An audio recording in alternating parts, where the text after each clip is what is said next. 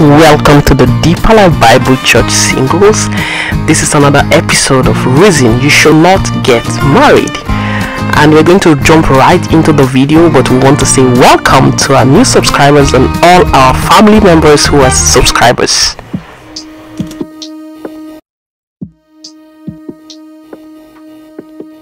I'm talking to those people in Europe, the Americas, Canada, any country that's not their country. If you're an immigrant somewhere, you went to study, and after your studies, you want to stay back, but you do not know how to go about it.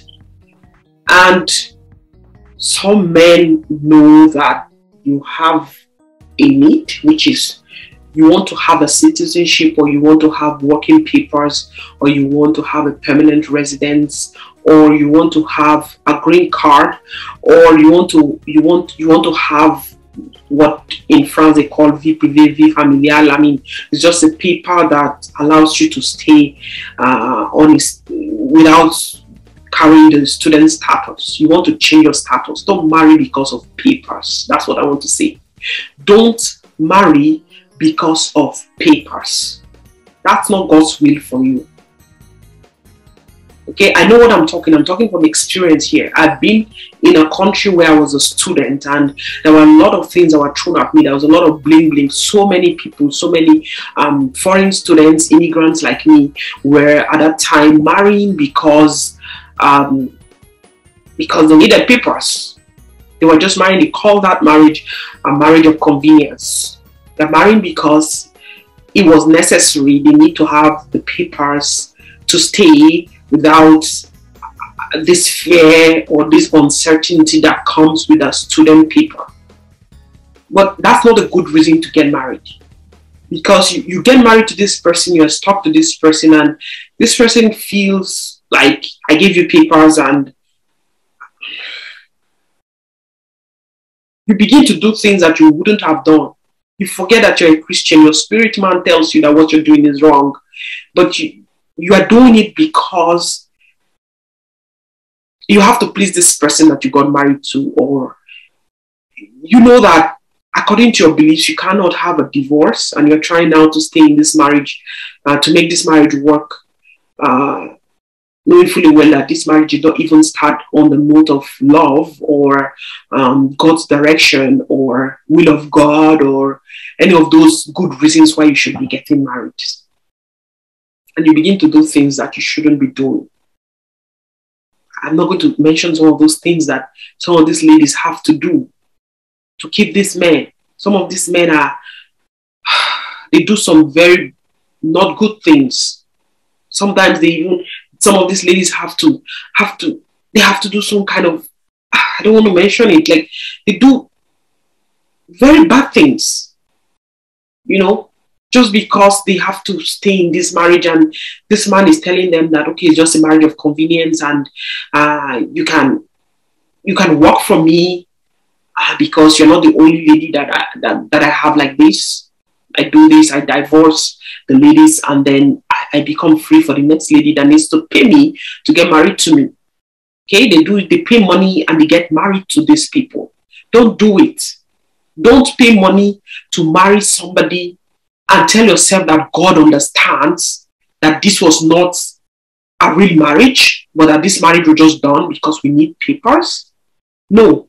If unfortunately for you, this person was never married, and you are the first person getting married to them, even if you guys get divorced and he takes his money and you guys go your separate ways because you've gotten your paper, in the sight of God, you are married to that person.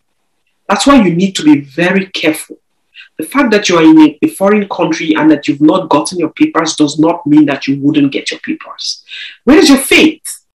Have faith. Have faith in God. Have faith in God. He is on the throne.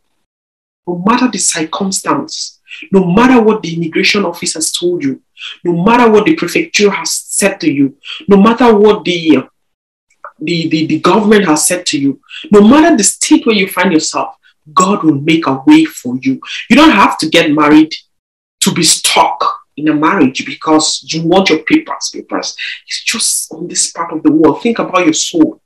What shall it profit you if you gain the whole world and you lose your soul? What can you give in exchange for your soul? Life is short. You don't know when life will end on this side of eternity. Why would you do that kind of a thing? Please, ladies. Please, men. Men are now doing it too. They get married to very elderly women who say they've never gotten married, or who have gotten married and they've divorced, and then they have to marry these people because of papers. Please don't do it. Don't do it. That's the wrong reason to get married. So these are the few reasons that I have here. So God created marriage, and God's purpose for marriage is different from all these things. God had a purpose that marriage is for, is the first institution that God created. After he created man, God created marriage. After God created, everything in the world and created man, then he brought a woman. He created the concept of marriage. And it's an important institution to God. And the devil is fighting marriages. And that's why the rate of divorce among Christians is increasing every day. And some of the reasons why Christians are getting divorced is because they are going about it the wrong way. They are marrying for bad reasons, for wrong reasons, as against the principles of God, as against the Christian principles about marriage. That's the reason why we're going to stop here. Next time we're going to talk about reasons why you should get married, good reasons why you should get married. But today we stop at these few reasons that we have enumerated to let you know that if you are doing any of these things, you need to back out and back out quick. God bless you. I am praying for you. But before I go, I'm going to leave you with this passage of the scriptures. Psalm chapter 24 from verse 1. The earth is the Lord's and the fullness thereof, the world and they that dwell therein. So the whole world is God, and everything that is in there, every man and a woman, we belong to God. We are God's, like all that dwelling on this earth, it's the Lord's. And God knows where your partner is located.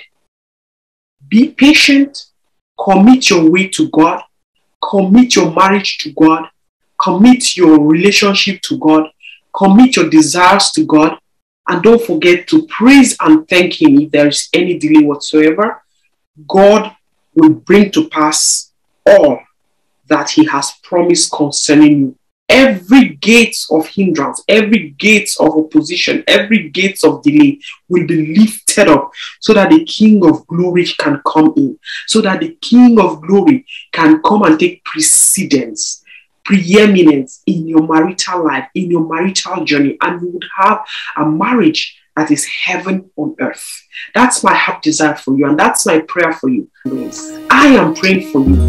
Please do well to subscribe to this channel and share this video with your loved ones, with as many people as you know who might be in this situation, so that they can also benefit from these facts about reasons why you should not get married.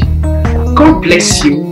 Until next time, bye.